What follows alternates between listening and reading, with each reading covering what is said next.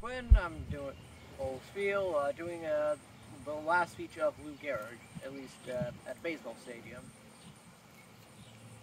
And without further ado, let's begin. Fans, the past 2 weeks you have been reading about the bad break I got. Yet today, I consider myself the luckiest man on the face of this earth. I have been in the ballparks for 17 years, and I have never received anything but kindness and encouragement from you fans. Look at these grand men.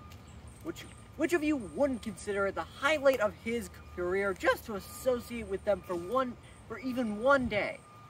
Sure, I'm lucky. We wouldn't consider it an honor to have known Jacob Ruppert, also the builder of baseball's greatest empire, Ed Burrow, to have spent 6 years with that wonderful little fellow, Miller Huggins, to have spent the next 9 years with that outstanding leader, that smart student of psychology, the best manager in baseball today, Joe McCarthy. Sure, I'm lucky. So, I close saying that I might have had a tough break, but I have an awful lot to live. And